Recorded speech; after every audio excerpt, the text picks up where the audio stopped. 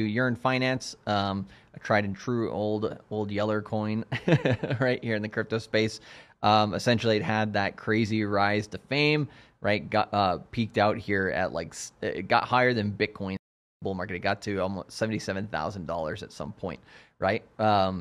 Amazing, right? And then it basically since the end of last year went from 5,000 to 8,000. So it hasn't even done a 2x, right? It's basically got the same level of volatility as Bitcoin right now. So, and maybe, a little bit less than Ethereum or around there. So, yeah, I would say, you're not going to give you those crazy returns. But yeah, it'll keep up with Bitcoin, Ethereum somewhat. Let's take a look at it actually against Ethereum.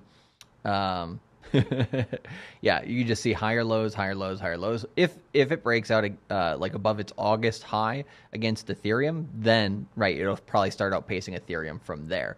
But this is also like one of the older kind of like early coins in the DeFi space, right, for Yearn Finance. So it probably has more going for it next year, and it's also not a fundamental coin that I necessarily need in the portfolio. So something worth trading once you get some trade opportunities that are going to outpace Ethereum. But for now, right, just something to kind of keep an eye on.